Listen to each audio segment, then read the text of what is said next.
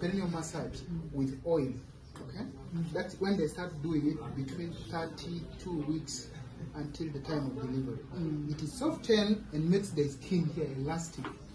Okay, so that it can now expand. Okay, and I think it's one of the interventions that is being practiced now to reduce cervical tears and reduce episiotomy, which is a good intervention, but that one doesn't work.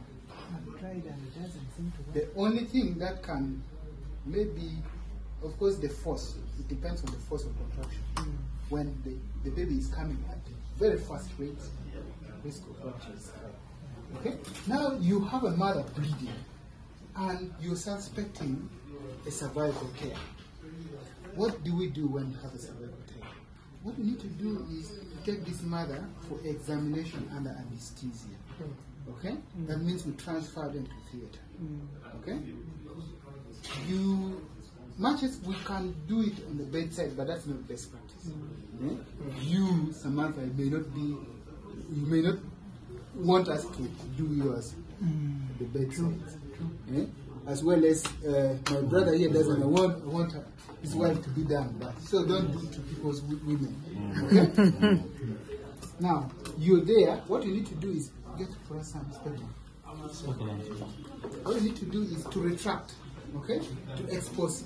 Normally, the cervix would actually be close to the introitus here, okay? The cervix will be close to the introitus, okay? You'll be able to see, okay?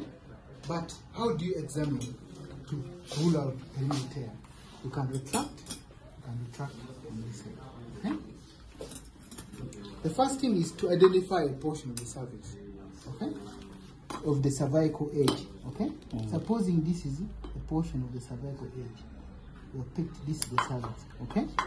You leave this sponge holding faucet and always use only sponge holding faucet or green samatic, okay? You leave it at that point. That's the reference.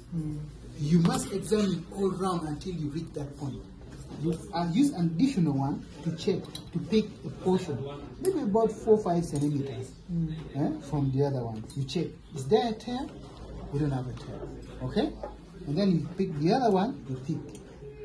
Is there a tear between these 2 points? No. There's no tear. You remove this one, okay? You pick, maybe let's pick this other part, okay? Is there a tear? Yes. There's a tear, okay? Now, you found the first tear. Maybe if you suspect more than one tear, normally it's important to examine. You get one more sponge holding faucet.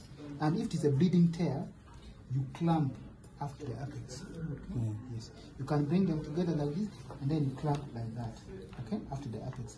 Let me use this one to clamp it. Okay? First you practice on where? Good, yes. Okay?